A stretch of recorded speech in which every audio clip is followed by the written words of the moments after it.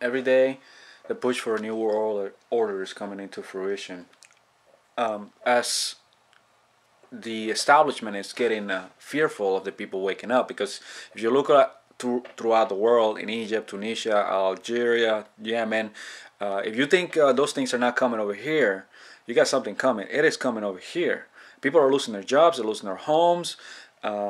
Prices are going through the roof. Inflation is kicking off. The government says 1.5%, when clearly it's higher than that. If you go look at shadowstats.com, it'll tell you that inflation is way higher. But now they're pushing big sis, this police state grid a little further now. I'm reading that in the state of a city in the state of California is forcing the folks in the city to not use cash for paying for public services and other areas. Not all of it, but it is a start, folks. It is beginning to take place to acclimatize you to if you use money, that could be perceived as an act of terrorism. Excuse me? What the heck?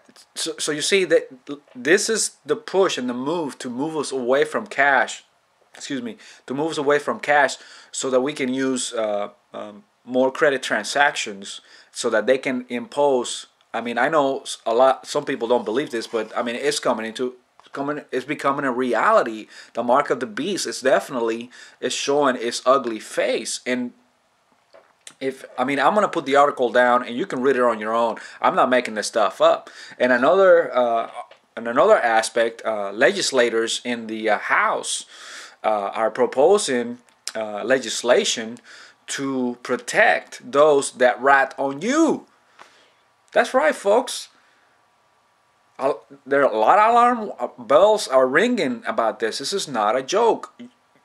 You stand up and do something about this. Inform others.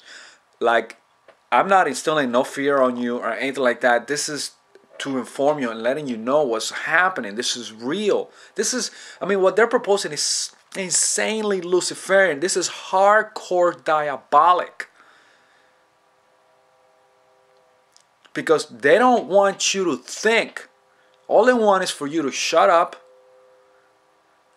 and supply them with their fancy lifestyle,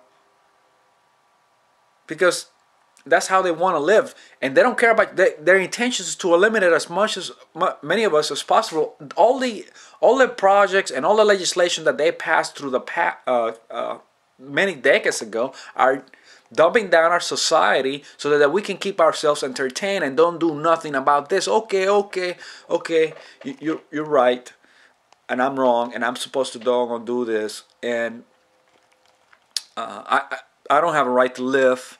I have a right to just supply you with as much money as you possibly can, so you can have your fun and I suffer. That's their mentality.